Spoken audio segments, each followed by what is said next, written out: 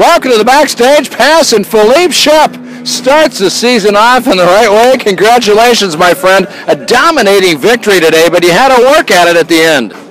Yes, great day for me, for my team. We worked hard, and it's the best way for restart this season. And win in Dubai for the first race. Nice. It's a great way to start. Now the key is, however, can you keep the momentum alive? The victory gives you a lot of confidence, doesn't it, as you head for Evian? Yes, now we have 3 months for prepare Evian, and with one victory, it's good for the feeling, for the confidence, and we have many time for prepare good race in Evian, and we want sure win in Evian. Last year we have unlucky, but now sure we can make. Yeah, you got some revenge on your mind. You thought you had the race won, you stopped one of 2 DNFs on the season, so obviously you're going to be extra motivated to get it done.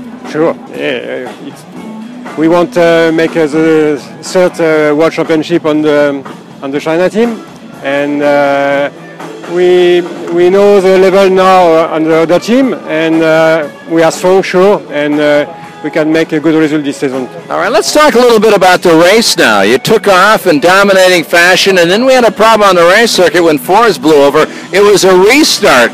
What was your feeling going on through the restart?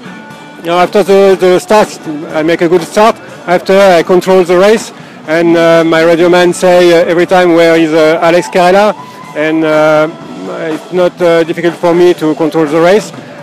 With the yellow, you do make a lot of intention when the green flag arrive, but no, my setup is perfect today, and I think it's impossible to Alex to overtake me. Yeah, short bull ring of a course, but he made it interesting that last lap when he had to get around back markers. Yes. At the end, I make a lot of intention, and I don't want to destroy one boy, and I want to finish clear, and I'm very happy. It's a good race. Hey, French man right here, Philippe Chiappe, looking for his third victory and hopefully a championship here in 2016. He's going for his third World Championship. The French Musketeer wants to keep the ball rolling. Congratulations on your 6th victory and your first of 2016. Keep it rolling, my friend. Yes, it's for us this year also. All right. Bon voyage and bon chance for the rest of the year. Bon voyage.